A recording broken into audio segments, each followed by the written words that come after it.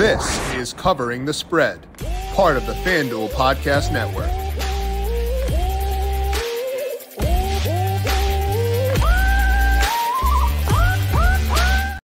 We are just 2 days away from puck drop on the 2024 Stanley Cup Finals between the Panthers and the Oilers, so it is now time to break it all down in depth by talking to Tom Vecchio of FanDuel Research. Tom Vecchio is definitely doing some shady stuff behind a restaurant, Anyway, Tom Vecchio will join us, not Tom, to break down the Stanley Cup Finals between the Panthers and the Oilers, break down the series prices, who he thinks wins this one. We're going to talk about Game 1 as well to get you ready for that, and then I'll dive into Formula 1 in Montreal. This is Covering the Spread right here on the FanDuel Podcast Network and FanDuel Research. My name is Jim Sonis.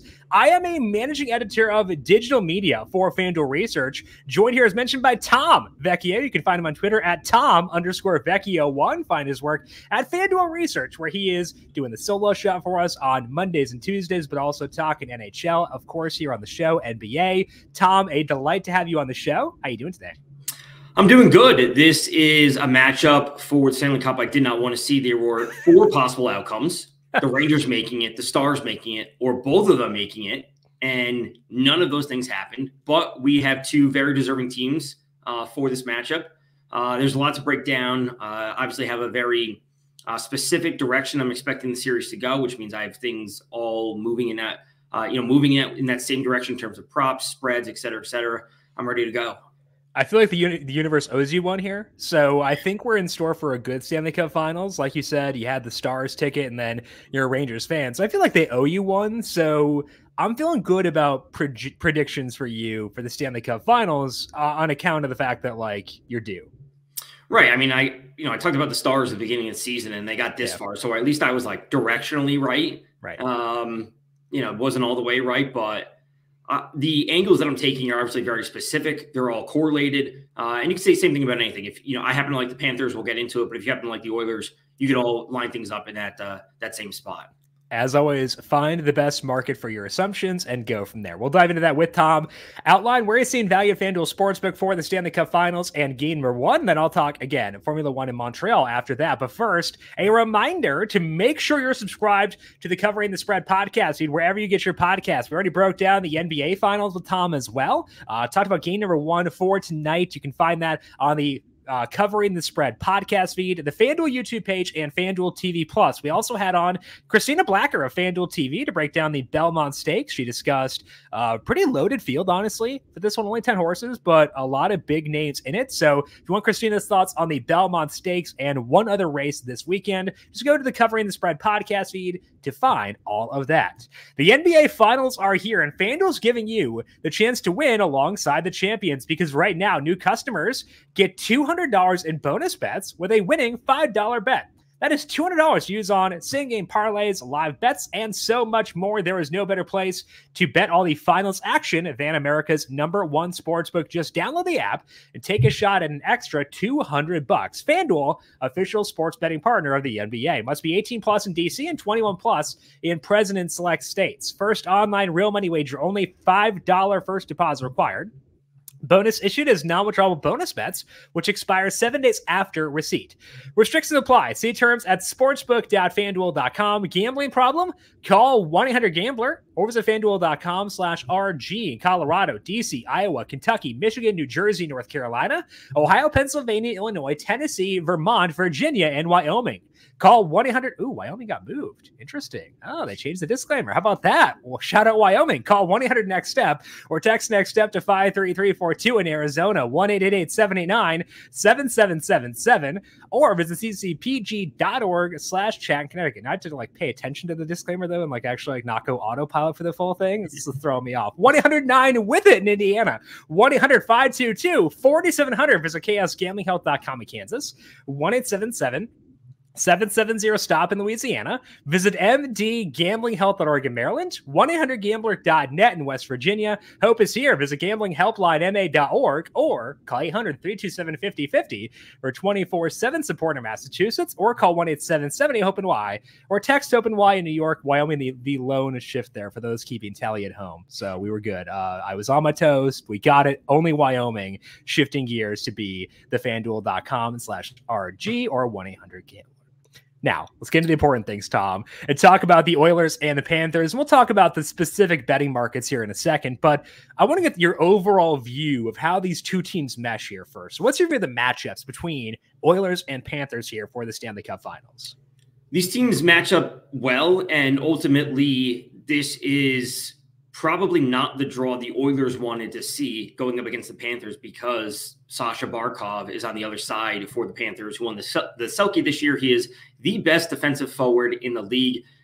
Not only this year, he's won it in the past, but throughout the playoffs, he's proven, been able to shut down Kucherov and Stamkos in the first round with the Lightning, Pastrnak and Marchand in the second round, and then Panarin, Zibanejad, and Kreider in the conference finals. He's absolutely unbelievable at what he does. And he's going to be on the ice essentially every single second that McDavid is on the ice. That's going to be the pairing. The Panthers, while they're at home, they have the second line change. So it's going to be very, very tough for McDavid to get favorable matchups. So in terms of how the teams match up, this is a very, very tough spot for the Oilers. My overall take for these teams is, the simplest way to put it is, McDavid, Draisaitl, and I'm going to put Zach Hyman up there, are like A-plus players. And as the lineup moves down through the rest of it, we have the A players, the B plus Bs, and let's say their lineup goes down to a C or C minus type players. For the Panthers, let's just say it's just Barkov and Tkachuk as A plus, we'd rate them. Their lineup goes down, but their lineup stops at like a B minus. So at every other step of the way, I'm going to put the Panthers ahead of the Oilers. While the top lines can be neck and neck, every other spot, the Panthers are just a step better. So when push comes to shove, the Panthers are going to have the edge in every single category that I'm looking. They're better on offense. They have a deeper defense. They have some really big defenders, which have been proven to be good at boxing out opposing forwards to give Bobrovsky clean sightlines. I think all of this is very, very important. So, yes, I do have the Panthers winning this series.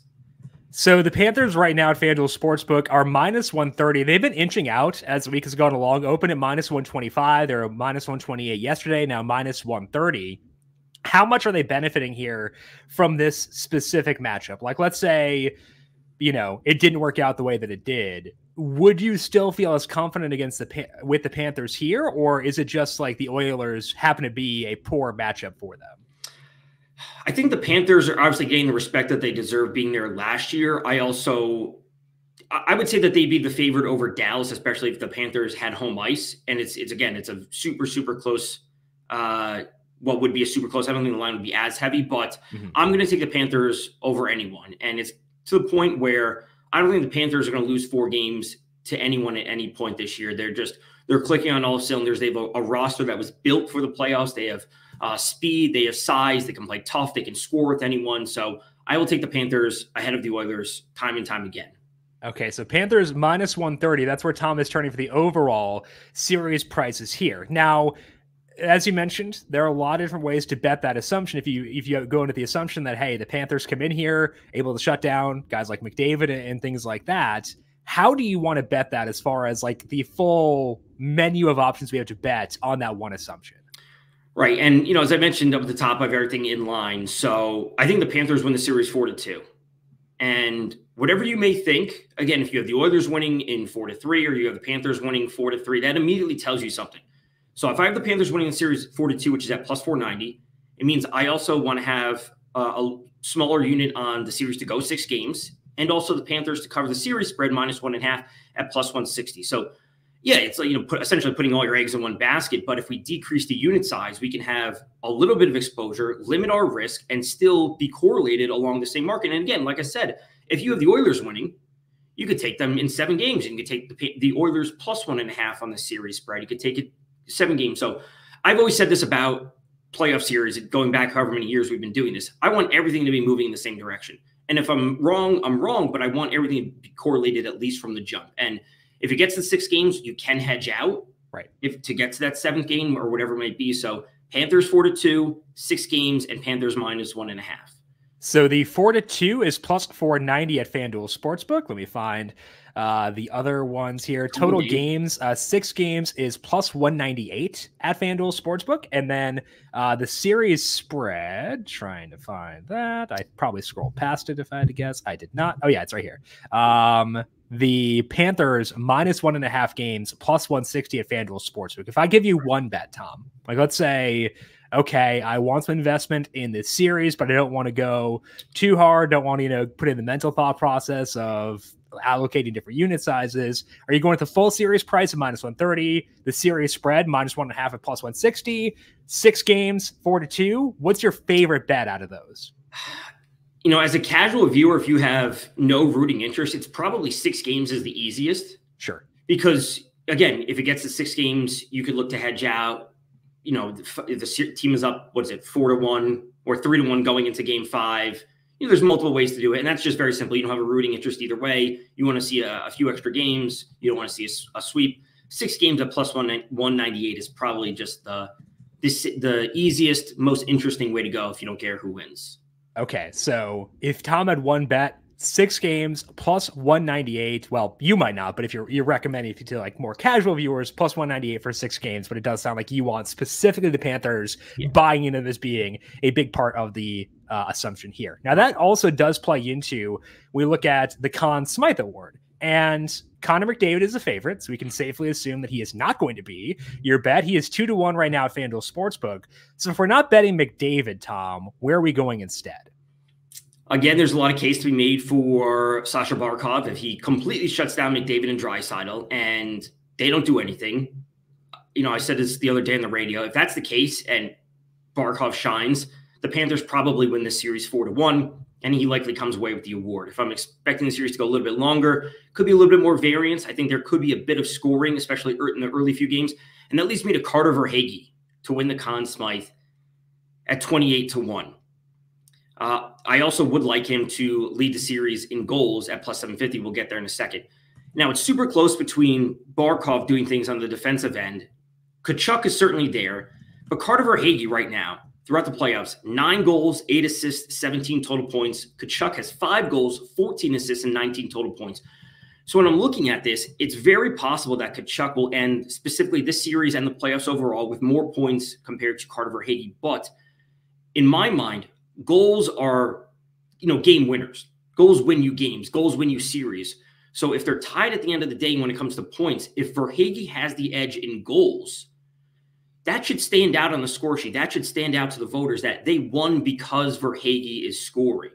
Everyone can pick up an assist. So if I'm shooting for the upside, which I want to do with Verhaeghe along the lines of the Panthers winning, the goals are the difference makers. And that's where I want to push the narrative, I guess, for my Panthers bets, is that they're going to win because Verhaeghe scores.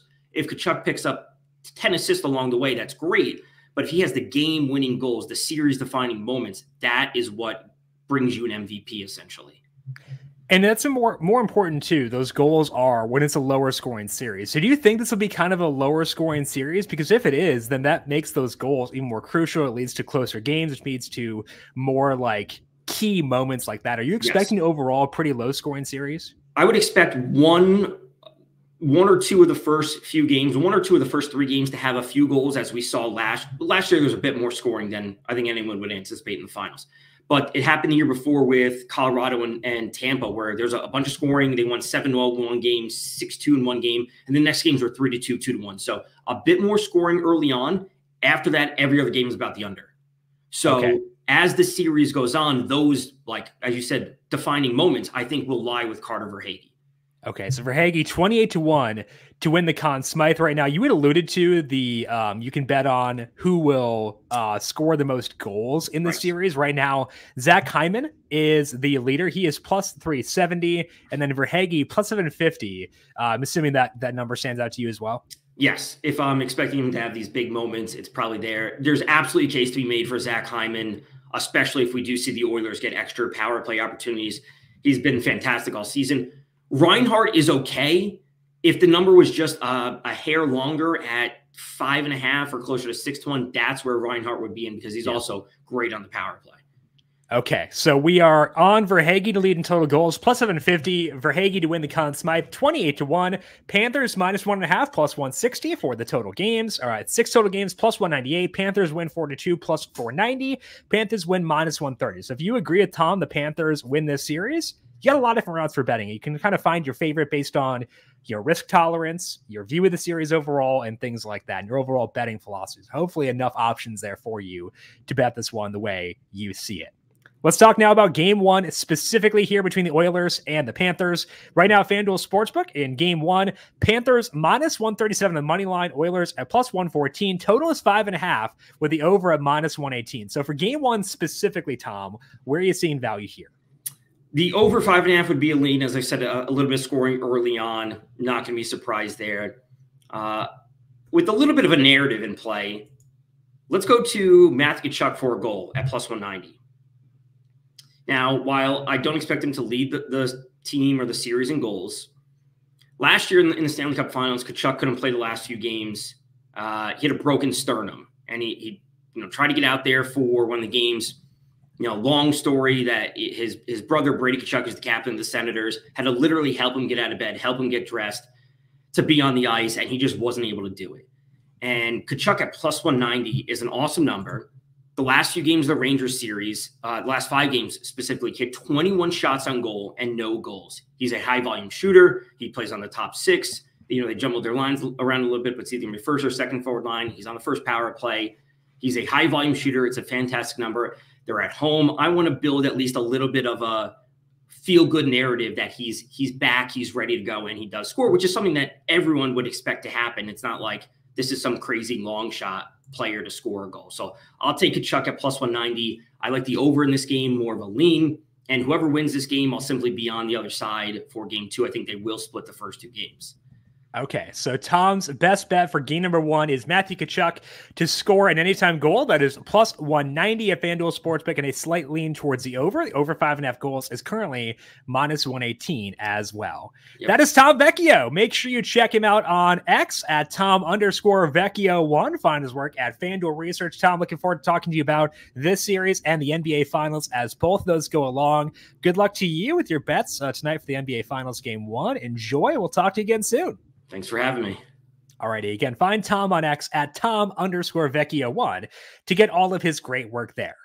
Before we close out for today, do you want to dive in to some Formula One in Montreal? And for this race, the big question is how you view Red Bull, because if you've been following Formula One recently, you know that Red Bull was dominant all of last year, was dominant to start this year, but is now not won 2 of the past 3 races. And if you open the outright markets of FanDuel Sportsbook, Max Verstappen is -210. He was -240 yesterday. So there's been some movement against Max, or -220 yesterday. And that movement has been towards Lando Norris. Lando Norris to win is now down to plus 550. And when I run my simulations, I'm very high on Lando. And I'm a little bit worried about that because, again, as always, when you fight the market tends to win. And I'm way off market on Lando Norris, being way above on him as of right now, even when he's down to plus 550. So I want to acknowledge the possibility that my model is either undervaluing Verstappen or undervaluing Ferrari. Personally, I'm not too worried about the Red Bull portion of that because I do think their downturn is legitimate because other teams have gained ground, and because Max Verstappen has said that the RB20 car is not well built for Montreal. It's a bumpy track, has a lot of curbing, which makes it somewhat similar to Monaco, similar to Singapore, a couple races that they've lost recently, some similarities to Miami as well. And I find that pretty intriguing. So I agree with the model in being lower on Red Bull. The fear I have is it not being high enough on Ferrari. But there is a way to circumvent that. And that takes us to the specials market at FanDuel Sports. But you scroll down, if you're in the Formula One tab, scroll down to Motorsport Specials up to 10-1. And here we can find a couple of bets that I think are pretty intriguing. The first one is for Charles Leclerc or Lando Norris to win the race. That is plus 250. Now, Norris shortened overnight. This market did not move. So we're getting to still buy into Lando at a similar number while getting exposure to Leclerc as well. Of course, Leclerc won Monaco. He is insanely fast over a single lap as well. And Ferrari brought upgrades 2 races ago, didn't really show up in Imola, but they could show up here. So if I look at this specific market, I have it at 41.5% for either Leclerc or Norris to win the race. So plus 250, that's a pretty good value. The better value by my numbers alone would be to bet Norris to win at plus 550. But again, I'm a bit worried that maybe I'm not giving Ferrari enough credit for what they showed in Monaco as well. So if you want to work your way around that, I think you could go with Leclerc or Norris to win the race. Based on my model, the better value is actually on either Carlos Sainz or Norris to win the race. The reason that I'm not going that direction is because I'm a bit worried that my model's too high on Sainz relative to Leclerc. It does have Leclerc above him, but especially recently, Leclerc's been fully on point. So if Ferrari wins, I probably should have it distributed a bit more towards Leclerc versus Sainz. So my model says that Sainz or Leclerc to win at plus 5 or at 5-1 is a better bet, but personally, I think that the Leclerc or Norris bet is better. So to me, overall for this race, I want to be low on Red Bull, given that they've been vulnerable 3 races now, 3 very different tracks. And Verstappen has said himself that he thinks this track does not set up well for the way that RB20 car tends to run. I think that gives value for Norris, value for the Ferraris as well. And if I lump them together, that does give me some security. Ideally, I'd be able to find a market where it's Leclerc, Sainz, or Norris to win. I'm just going to check quick to make sure that that does not exist. Doesn't look like it does. If you were to find that, basically Leclerc, Norris, or Sainz to win, I would love that market personally. I would have those specific odds at 49.4%. So if you can find that, I think that's pretty enticing. But with the markets available right now, FanDuel Sportsbook, I prefer Norris or Leclerc to win at plus 250, with some thought towards going with Sainz or Norris to win. That is 5-1 right now at FanDuel Sportsbook. But overall, kind of feel okay betting against Red Bull, which is going to, I'm sure, work out gloriously for us. What could go wrong there?